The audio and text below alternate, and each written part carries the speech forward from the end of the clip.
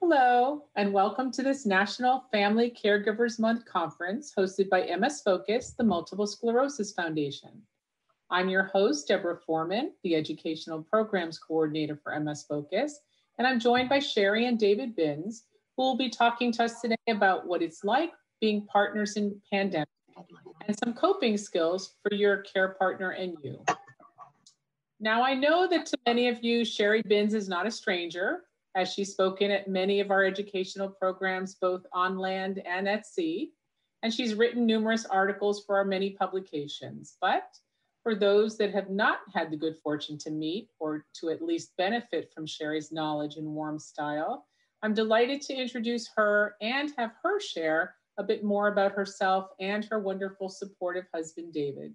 Cherie and David, thank you so much for being with us today, and I'm going to turn it over to you.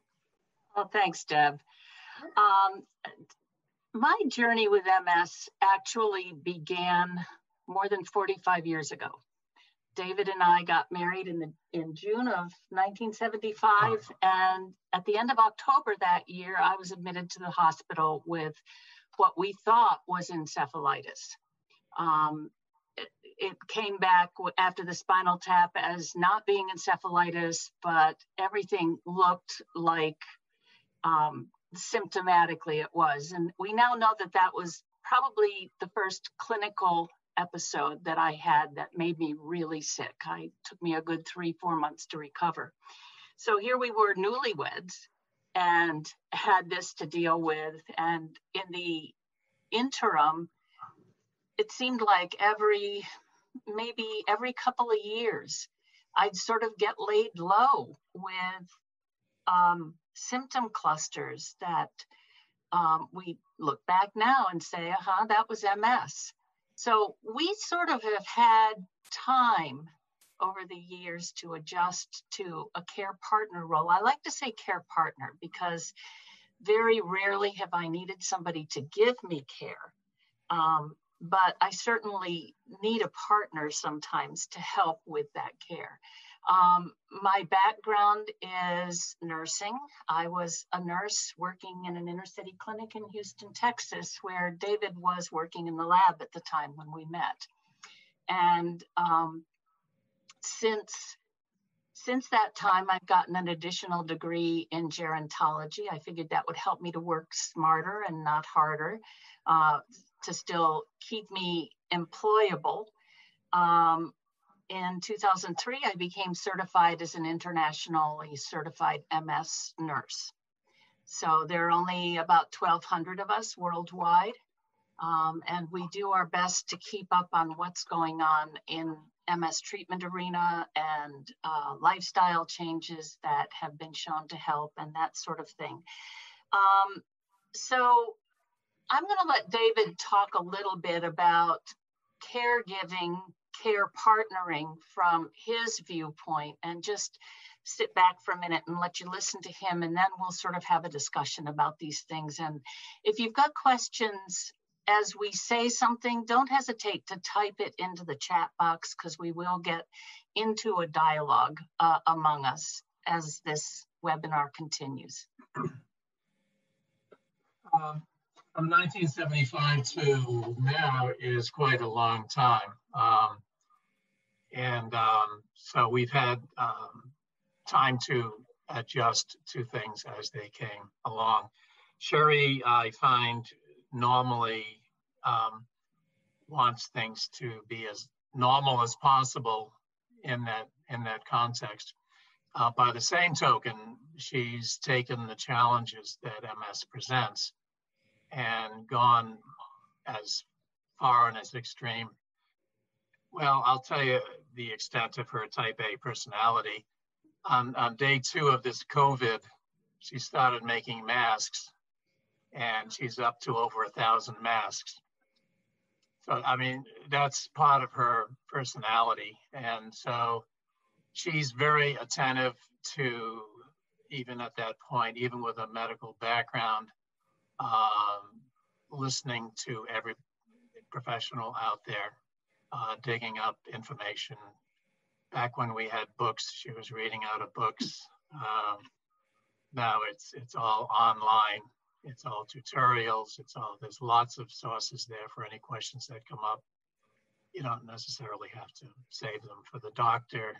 You can at least do the research at home before you meet with the doctor.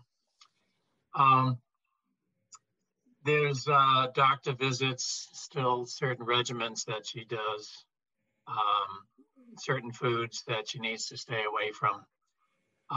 Let's make that she's saying, let's just make that part of normal. And let's talk and think and act about other stuff.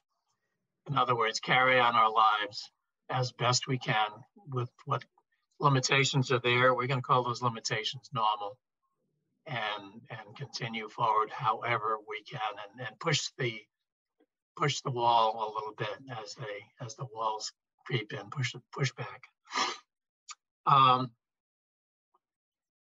If you're a problem solver and you decide to apply that skill of coping, set to solving the issues related to COVID-19 in this case, good. That's good instincts. Read about it, catch educational forums, discuss your questions, thoughts, hopes, and fears about it. Normalcy, which we're talking about, does not require ignorance. It's in both your best interest to learn as much as possible about this threat.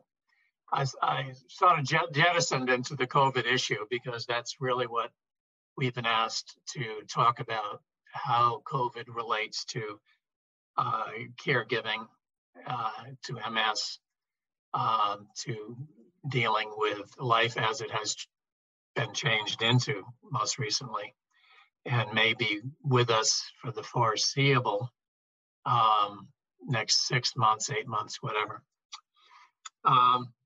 We've never experienced anything like this coronavirus. I think everybody taking part in this can say the same thing. Well, some of our essential choices have been taken away.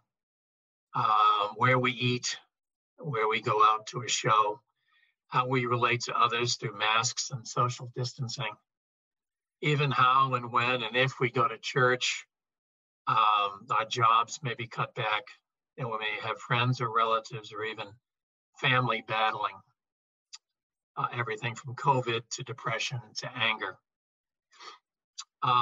Throw in a contentious election, and we have the trifecta of enforced lifestyle changes touching on our health, our financial resources, and even our belief system, be it spiritual or secular.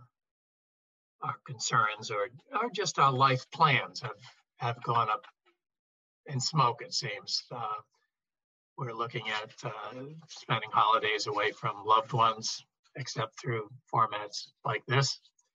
I'm a real estate broker, no longer working in the lab in the clinic, and restrictions on entering my office or a house, knowing that not everyone was following the rules, could put Cherie's health to risk.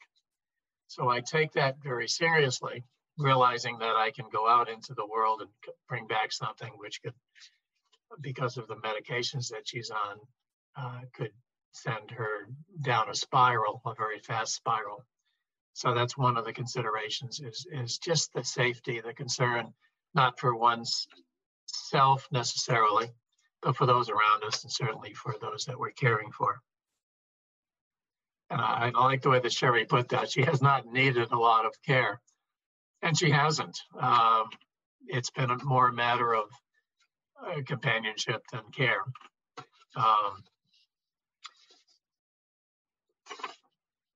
We're pretty well matched as a couple. Cherie's type A overachiever, as I talked about. I'm not even close. That said, sometime earlier this week, Cherie sewed and distributed. We've talked about the masks. As a nurse for a talent for sewing, doing is her way of coping. And that's a phrase I'm going to repeat a couple of times. Doing is a way of coping. I have broken out of my type B status. I was giving myself some credit there with the B. and cedar stripped and reshingled my barn, worked with a handyman in renovating a duplex in a 4-bedroom home at the university, replaced my shed floor, still sold dozens of properties, and patiently received daily briefings, word for word, about the latest on the coronavirus. I could say, well, I'm too busy for that, but the coronavirus is that important. Knowing what the rules are out there, giving some faith to the people who really, truly know about this is a part of our action, my action to protect myself and to protect Cherie and others that I run into.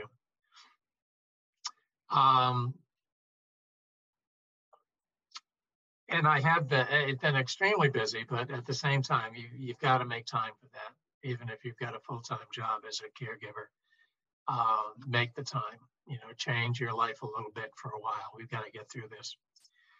As we stepped out of our usual patterns, I found that there's actually more time available to do things of deep importance. I taught my middle grandson how to sail. I found, and that was sort of a wish dream. It'd be nice if I could take each grandchild and get them out on the boat one-on-one and sail. And so I realized that you realize when you've got important things going on in the household, that you want to get to the important things. And he's also great company. He's a 13-year-old. He's great help on the chores that I have as well. In the restorations of the house and the duplex, Gregory and I become friends. I know this because and you gotta wait for this one, because his mom tells me he wondered if my sailboat would end up his when I died. So now whenever he asks me how I'm doing, that's the kind of question why he's asking. But there were standout moments generally. Cherie continues to know well the inconveniences and painful reality of living with MS. She's not free of the symptoms. She's coping with the symptoms. Her traveling to give talks have all gone into mastering Zoom. Mastering may be too strong a word, but certainly we're able to use it. And other outlets. I would need to say, though, that coping by doing, whether by tackling some goals, making masks, or being more intentional about the precautions, gives all of us a stronger sense of not being controlled by the pandemic. Now, some critics would stand out there and say, oh, you're being controlled by the pandemic. You're doing all this weird stuff. You're being ruled by fear. You're being ruled by fear. But learning about something is not being ruled by it. It's just the opposite. It's doing one's best to confront it and being able to then lend a hand outside of yourself. We wear masks to protect ourselves, but we largely wear masks to protect others, because we don't know if we have it until 4 or 5 days at the best. It lingers in the air. That's what we have to remember. It's microscopic. It lingers in the air. Somebody gave me a great estimation of that. He said, I was talking about hiking because I like to hike trails. And I said, that's one thing early on I discovered is that you're following somebody else on a trail. And chances are they're going up, they're breathing pretty heavy. Other chances are that they're social creatures like I am, and that they've been with other people. But I don't know their political bent. I don't know their attitude about mask wearing. And I'm breathing their air, maybe 30 feet behind. And that the fact that microscopic organism is in the air. And somebody said, yeah, it's like following somebody smoking. I said, yeah, that's exactly it. It's like you can smell somebody if they're 100 feet in front of you who's smoking. Those are particles in the air. you have to think of it like that. You don't think like, well, let me put my mask on, as I've seen people do today, because somebody walked into the room. You want that mask to absorb anything that you might have. And so in learning about this, we're going to stay safer, because it's not a good ride with MS and the complications of COVID. It's like having MS and a heart condition where you can't breathe. And so we've seen so many die, and those are real numbers. And so we want to protect each other from that.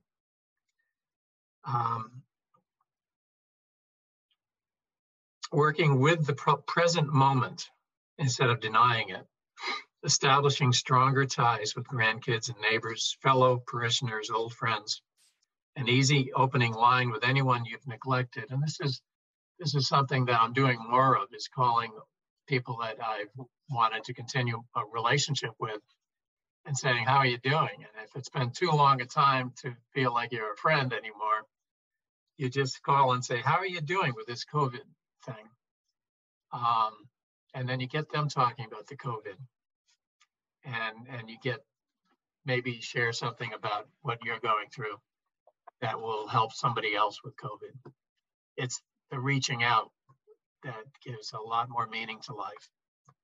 And do it cautiously. Don't come across like a fanatic like I do sometimes. Just do it as a friend and say, I've heard. And you don't want this. You don't want this disease.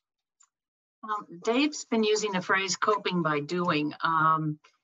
As we were talking over this past weekend about getting ready to do this talk, my next article for the MS Focus came out, and it's on coping mechanisms. We each have coping mechanisms that are unique to us.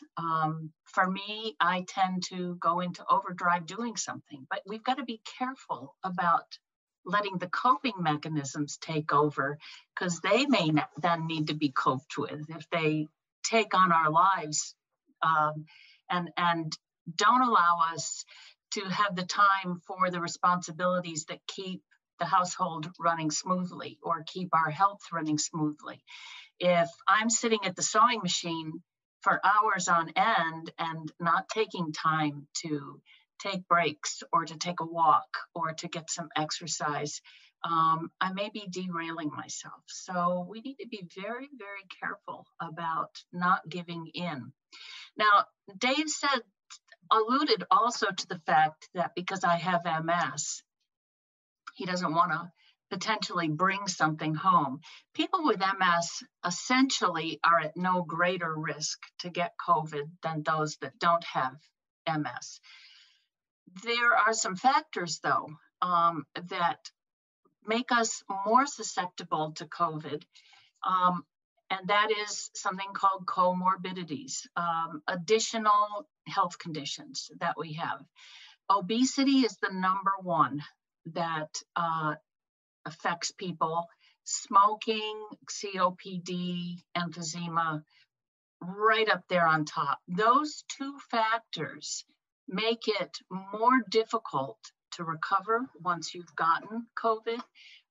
They make it much more likely that you'll end up on a ventilator or with long-term respiratory problems. High blood pressure is another one. Diabetes is another one. So I'm sitting here now.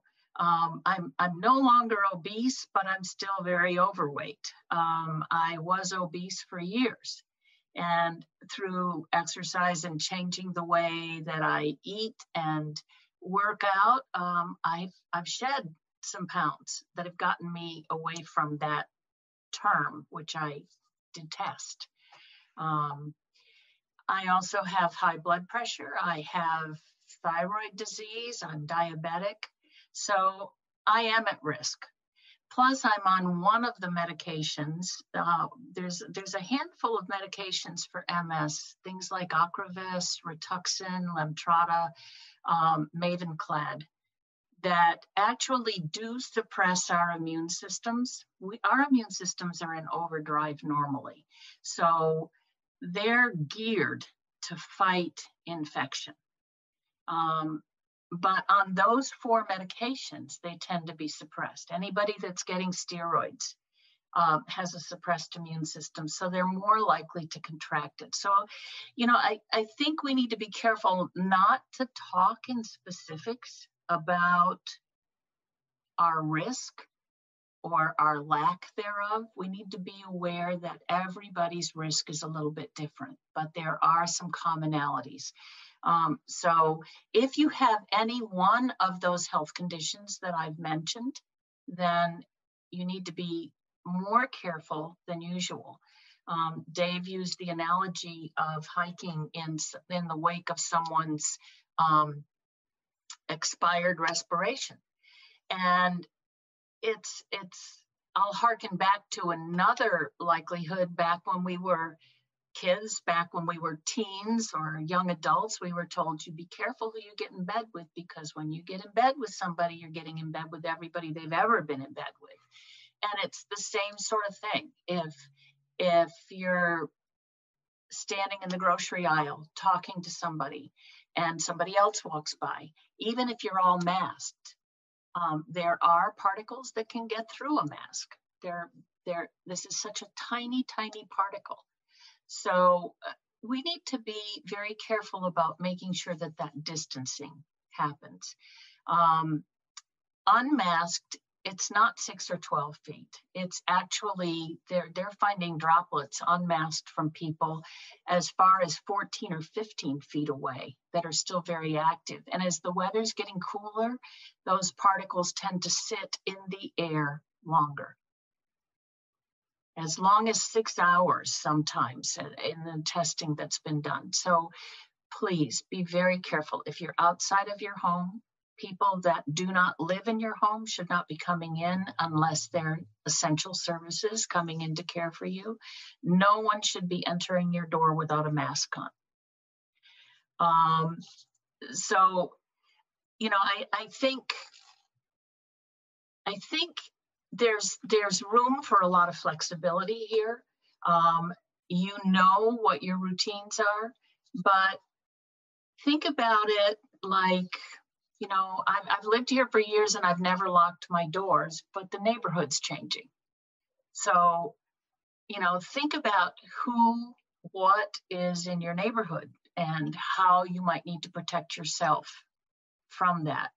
I know a lot of families are really craving face-to-face time. We're lucky in that we've seen our grandchildren. A lot of people haven't had a chance to see them or to hold them. We don't hold our grandchildren. We don't hug our grandchildren, and we're always masked when we're in their proximity, and we're always distanced 6 feet or more, even with the masks on. I encourage you, wherever possible, to do that, as Dave said, to make sure that you spend time with family, friends, neighbors. I see Philip saying, Cherie, my wife spends a great deal of time on her iPad. These activities, let me click onto the chat. It just clicked off for me. These activities just before bedtime may hinder the ability to sleep well. Also, the type of iPad screen light, the frequency of the light wavelength might impact sleep as well. Thoughts? We know that the light from our cell phones, our laptops, our iPads, our tablets, for the most part, do disrupt sleep. And it's recommended by sleep specialists that you're offline for at least an hour prior to bedtime. I find that most computers now do have a night setting on them. So if you go into the settings on your computer or your iPad and do night setting, it changes the light from the blue light to a more yellow light, which is supposed to not interfere as much with sleep. I have my computer set to those night settings. So I hope that answers your question, Philip. I think at this point, perhaps we can sort of unmute people maybe and let them just ask questions if they have questions, and maybe we can just get a dialogue going among those of us who are on this call. Deb, can you unmute folks? I'm going to unmute you, but I believe you have to unmute yourself once I allow you to do that. So I think I'm unmuted. Yep. Am I unmuted? Is it David? Yep. I just want to have a comment. Hi. Hi. I just want to have a comment and to say that the caregivers and the people who are around us are really important. I have been living with MS from the age of 14, and this is 23 years later. And so God is good. And so even though we have this COVID and we don't move around, and yes, I agree with the mask and everything, and I'm home a lot, but these type of forums or other things of this nature where we're keeping ourselves away from this person to the next person, we won't get those droplets. And so I'm just thankful for this forum, and your husband is doing a great thing. And yes, it's 23 years for me, and I know it may be longer for others, but we have to keep on fighting. We got to keep on fighting, and we can make it. We can make it. That's my comment. And so, but this is awesome. I just love sitting into meetings like this. It's like, it gives me encouragement to know that, you know, other people have something that, or whatever, and I'm able to just talk with you guys. It's just a wonderful time. Thank you, David. Yeah, man. Yes. Thanks, David. I see that David's really vigilant about not putting you at risk. Obviously, by doing that, he's not putting himself at risk. Mm-hmm. But what do people do that have a care partner or a spouse that doesn't feel the same way? How do we, you know, like my husband goes to work every day, swears that he wears his mask whenever somebody walks into the office, but just told me the other day that his employees refuse to wear masks and they run in and out. And I say, but you know, that you're bringing it home to me. You have to keep thinking you're bringing it home to me, regardless of whether you show symptoms or not. It's hard. I'm sure some of the people here must have people that they love that don't feel the way that David does. Oh, I'm sure there are. You know, a couple or 3 months ago, they did a poll on mask use, and we were about 47% nationwide. And in order to really knock this down and knock this out, we have to be at, the guesstimates are at about 95% mask use all the time. That includes not just when people walk into your space. David's office is set up so that you walk into a lobby area, and then there are offices with closed doors all around a loop in the building. If people are in their individual office with the door closed, they don't need a mask on. If anybody comes in, they do need a mask. If they're in the halls, they need a mask. If they're in the lobby, they need a mask. And yet I can't tell you how many times I've walked into businesses that are supposed to be operating under these guidelines. And I walk in and there are two people in an office talking to each other, neither of whom have a mask on. But when I come in, they'll both put their masks on. Now, that's not the way we're going to get this thing under control. We have to wear the mask all the time. I took my car in for servicing on Monday, a week ago, yesterday. And big dealership. Nobody on the work floor was wearing a mask. Really? And I commented on that, and I said, you know, nobody out there's wearing a mask. Oh, but when they get into a customer's car to move the car, they put a mask on, and they're all at least 6 feet away from the next worker. Well, 6 feet doesn't do it without a mask on. The guys in the office that were checking customers in and out had their masks off unless they were with a customer. They were 6 to 12 feet away from other workers. We're not going to get beyond this if people do that. You have to wear a mask the entire time you're in the presence of another individual.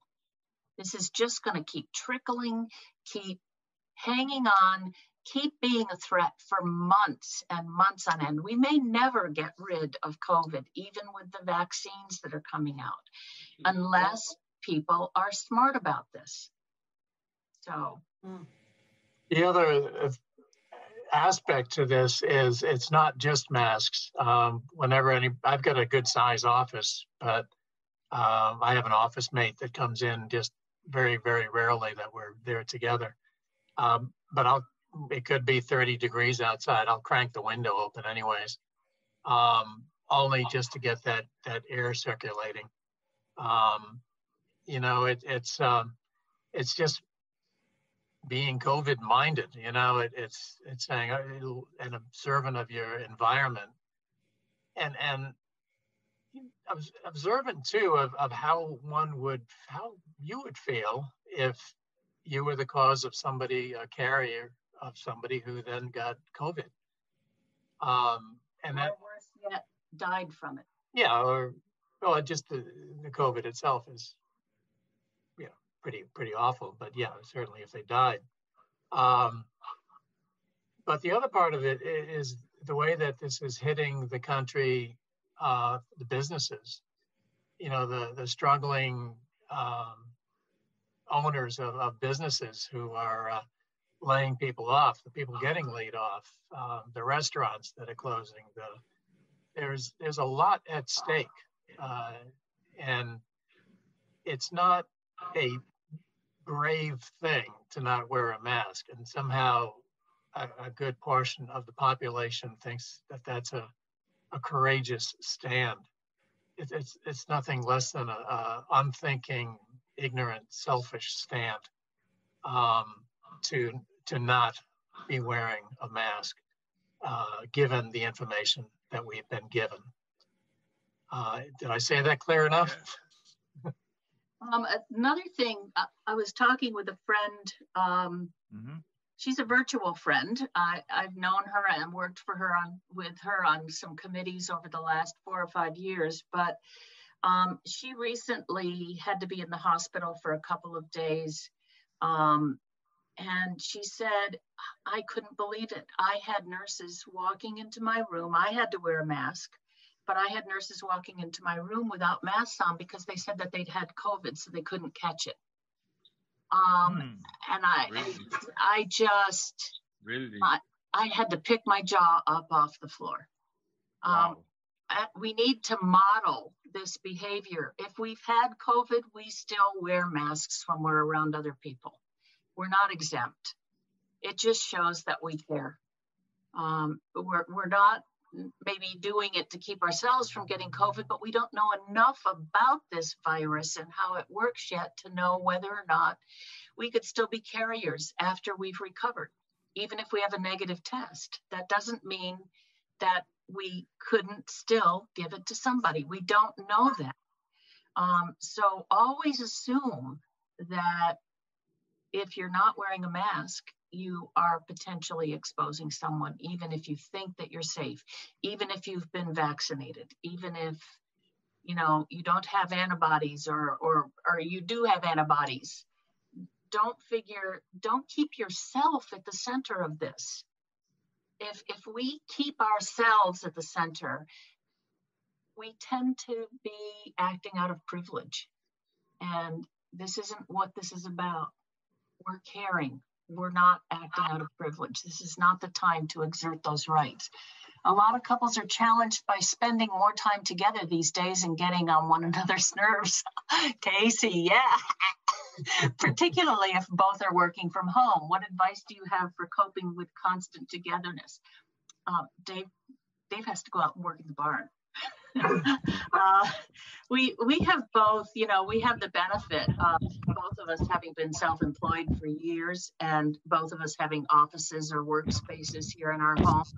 And I think David's very aware. If he's trying to put together a comparative market analysis for a potential real estate listing, and I say, "Oh, I was just on Casey's Facebook page, and she said this." I don't need to hear this in the middle of my work.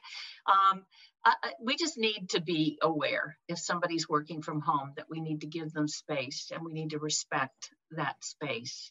And yeah, I may holler out, "Are you ready for a break?" Because I've got something to tell you, and I'll write it down because things just go in and out of this head so quickly that if I don't write something down, I likely will forget it. But no, we do need to give each other space if we're both working from home. It's tough when you've got children, and you got to try to be productive in your work with distance. And, I think the children have to take precedence. We can't be pushing them aside in order to get our work done. That can have long-lasting, very detrimental results. So again, there's no manual written on this. We have to find our way. We have to be flexible. We have to do some creative problem solving. I'll say I have found a real advantage to this new COVID lifestyle that's worth taking into the next life. Well, not the next life, but post-COVID, if we ever get post-COVID. The next phase of life. Next phase. That is because I'm able to get out and hike. I've stopped thinking of having to do this in a certain place, and just, there are trails here in Rhode Island where we reside all over the place, and if you're able to hike, or if you just want to put yourself on a little bit of a regimen to hike, be intentional. I think intentionality is not a word that I've always lived by. Haphazard, seat of the pants, other things like that sort of come to mind. But this time in my life, it just seems like I'm being more intentional about taking advantage of what's out there. And okay, so it's a little bit too cozy in the house. Find an outlet. If you're in a wheelchair, find a friend who can take you for a ride or a walk, or just be more intentional about getting into fresh air. That's the big thing that they're talking about right now, is that as the cold weather hits the Northeast, I don't know how many of you are in a cold area, but everybody sort of moves inside.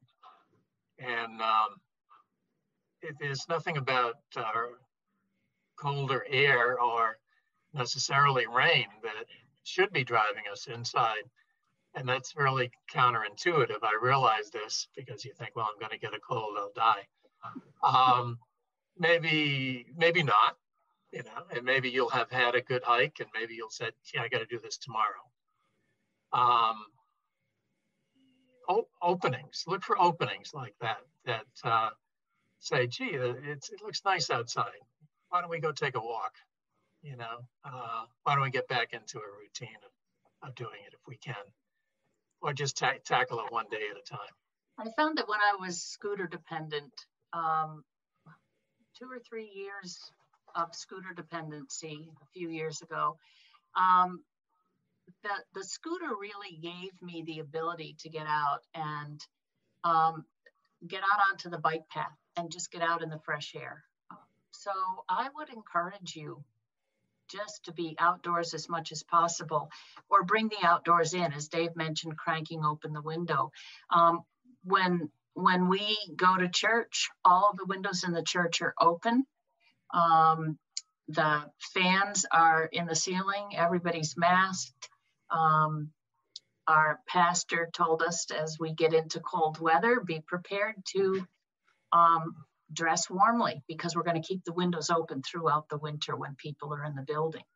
So, and it was 32 when we got up here this morning. So we're headed into, into some good cool weather, which is why we're dressed warmly, flannels.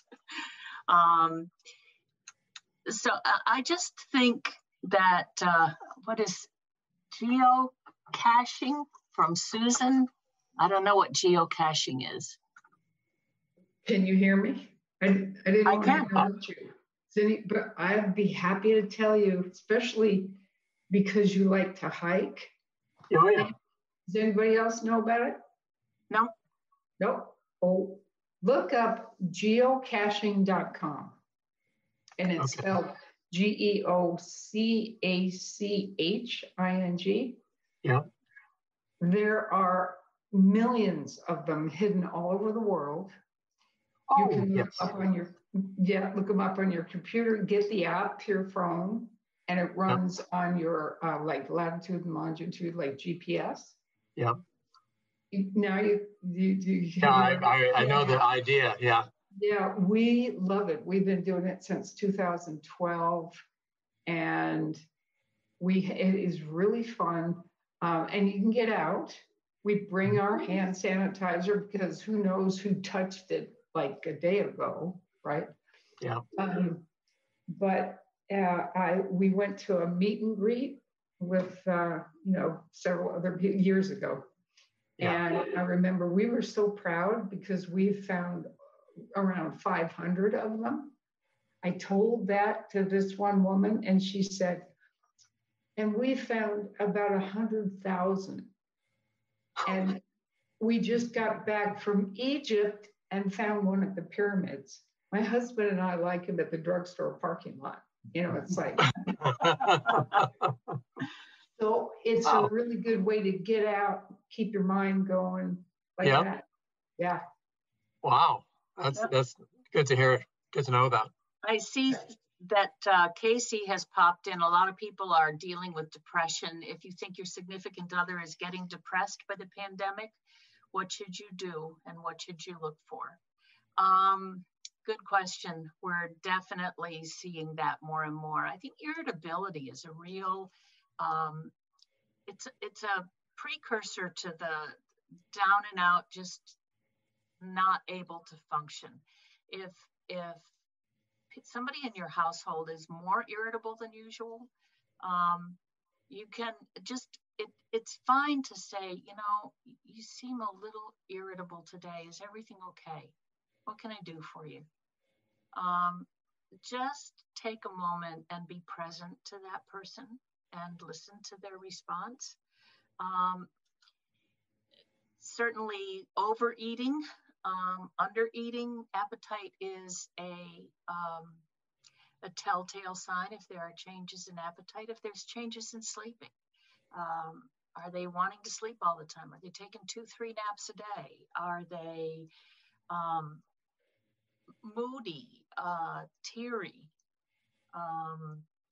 any of those things? And certainly our healthcare system is on the alert right now that there's so much of that going on.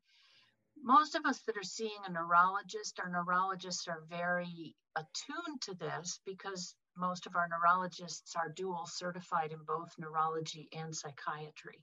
So if it's necessary to treat a depression, they can treat it with medicines.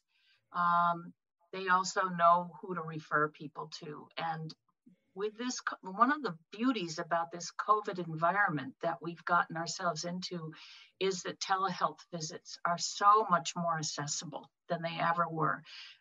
One of my friends is a psychologist, and he lives in a very remote part of Maine, and his patients are literally all over the country. and he does his hour-long telehealth sessions with them via a secure telehealth visit, similar to Zoom, except it's more secure, so their information can't get out there into places it shouldn't be.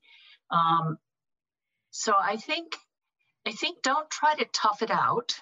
If you're feeling depressed, don't tell somebody to get over it or to snap out of it. It's probably the worst thing you could do to anybody who really, truly is depressed or getting depressed. People who have never experienced severe depression don't understand that it's probably more painful than a broken bone. The pain of depression is real, it's tangible, it's debilitating, and it's devastating. So before it gets that deep, ask those questions. You seem like you're not doing so well today. What's going on? Is there something you need that I can provide? Don't be afraid to ask. Are there any other questions from anyone? I do. Casey and David, this is not really COVID related, but more of a care partner question. And this is regardless of whether your care partner is your spouse or the person you live with or someone that comes to visit you, or a medical professional.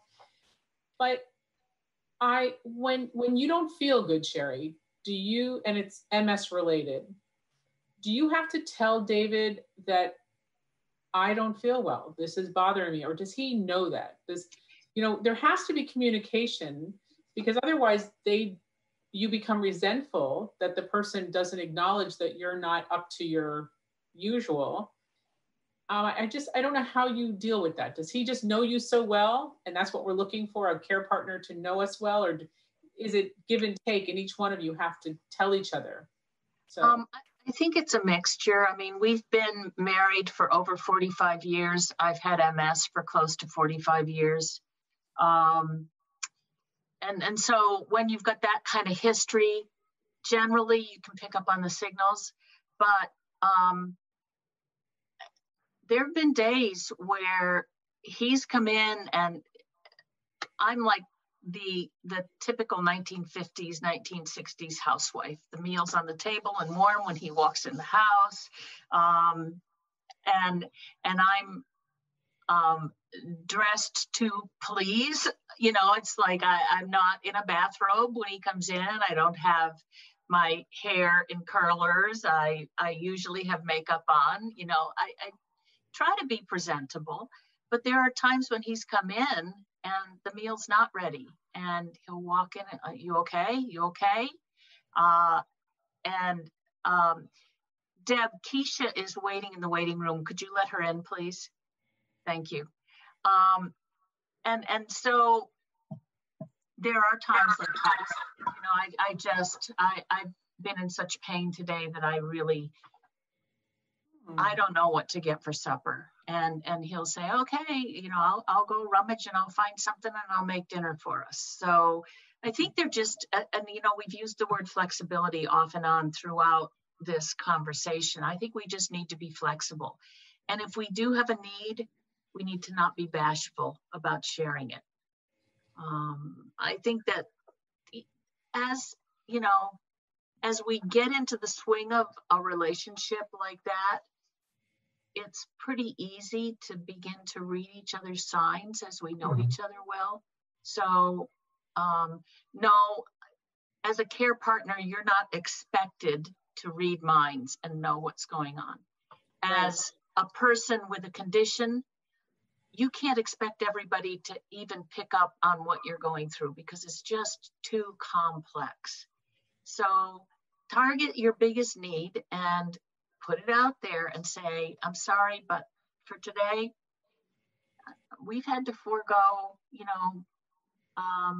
dinner engagements with people in the past before COVID because I just haven't been up to it. I remember one Thanksgiving where depression was so intense for me that I just couldn't face the extended family. And so I begged out a Thanksgiving dinner.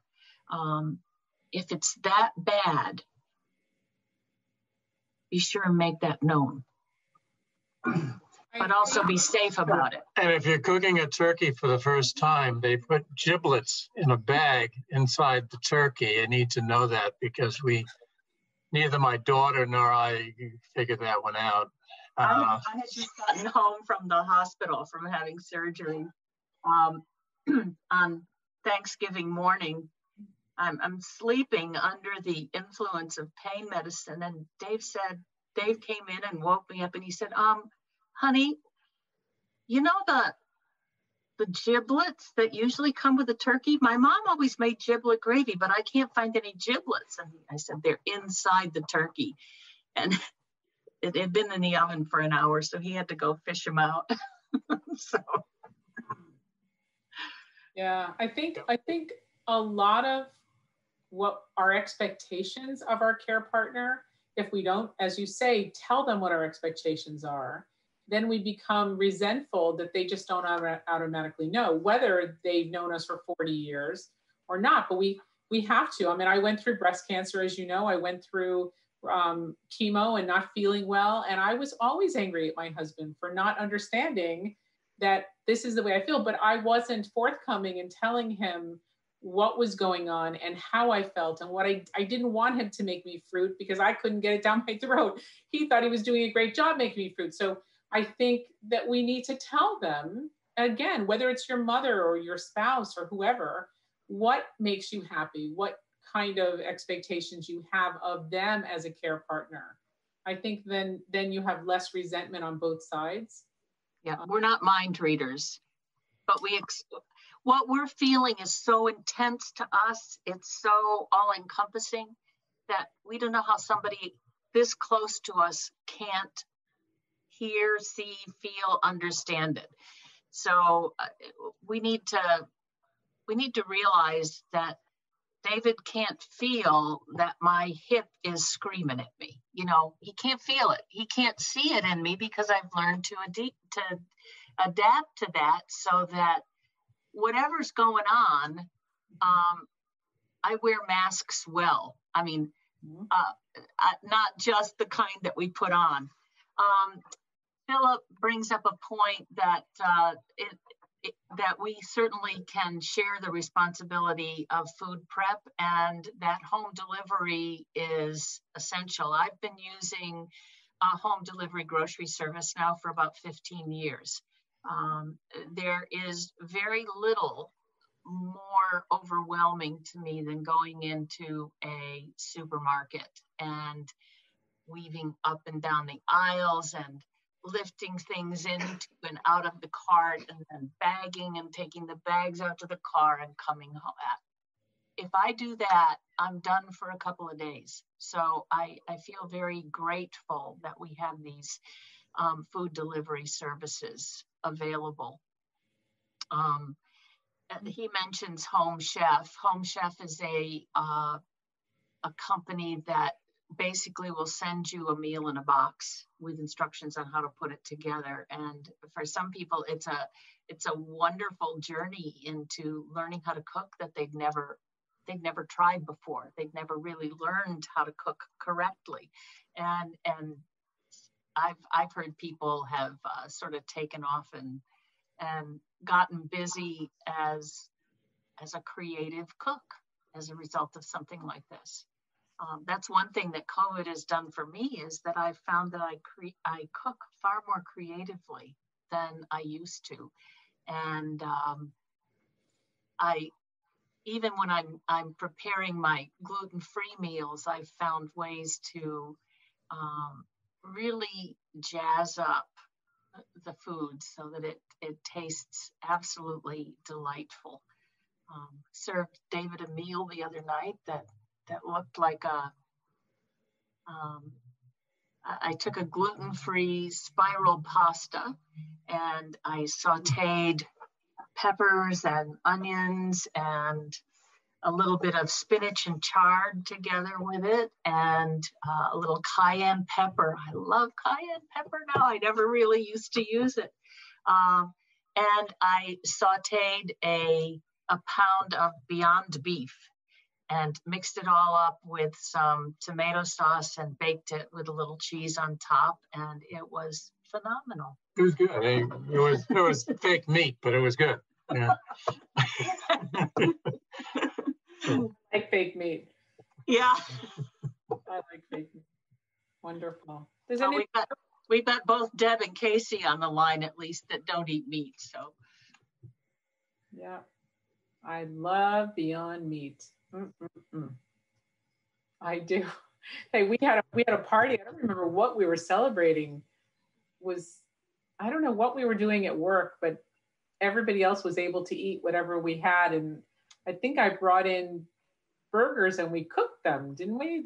I brought in Beyond Meat burgers for the few vegetarians that there were.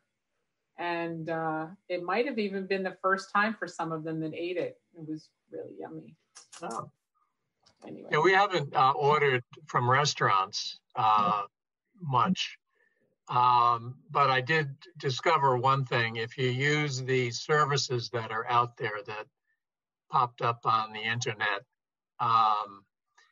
the restaurants kind of have to establish relationships with those if they want to get the food out of their kitchen. Uber Eats. Uber Eats. There's 4 or 5 of them actually.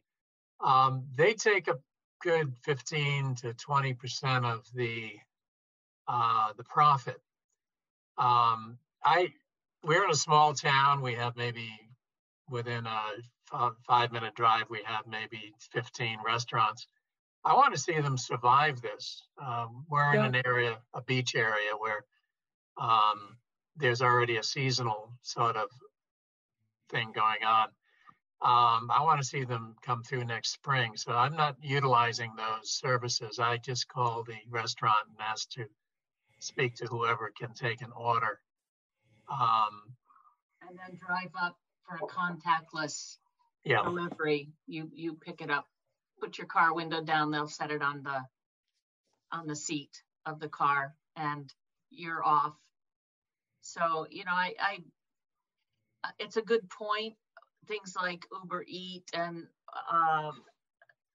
those types of apps, they really, our daughter's an Uber driver, and I think if she's driving a total of 15 or 20 minutes to go pick up somebody's food delivery and drop it at their house, she may get $1.50 from Uber for doing that delivery, because Uber takes so much of the money for that. So, keep those things in mind too when you're figuring out how to survive this different way of living, and think about extending yourself a little bit if you're able to go and pick something up like that with a contactless delivery. Our grocery stores now are allowing us to call in an order.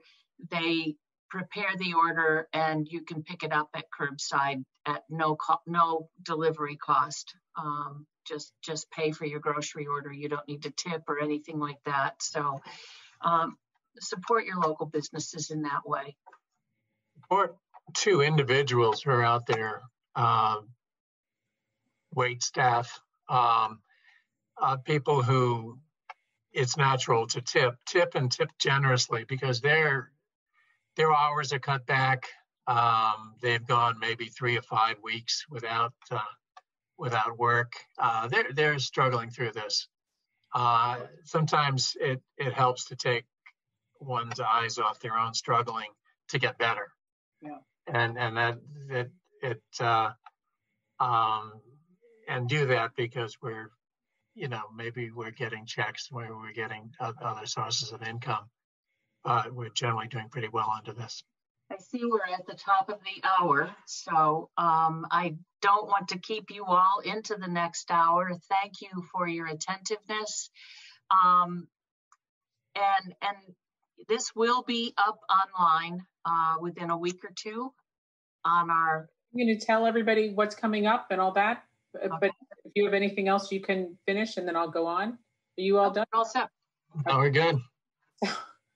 So if you've missed any part of this conference, I know some of you came in late. If you have an interest to see the beginning part, which was really great, you can replay it on msfocusradio.org once it goes up, and available also, it'll be on demand, and it'll be on our MS Focus SoundCloud page or even YouTube page once that goes up. But I think it takes probably about 3 weeks, I think, Casey, right, to go up? 2 weeks? Okay. Remember to follow us on MS Focus Facebook, Twitter, Instagram for times and access information. Our next teleconference, and once again, in honor of National Family Caregivers Month, I do like Care Partner better, but that's what it's called, will be this coming Monday, November 30th at 8:00 p.m. Eastern Time, featuring Zachary White, PhD, and his partner, Donna Thompson. They will be discussing when caregiving meets love, rethinking personal and family support. And his is really, truly designed for care partners. And we welcome all of you to join as our clients and as MS patients.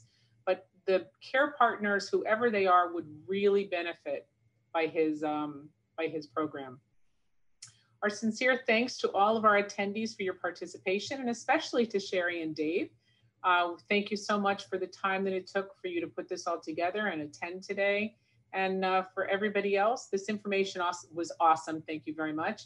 But we would like to thank everybody for attending, and stay well, and we hope to see you next time. Thank you. Bye. Thank you very much. Bye now.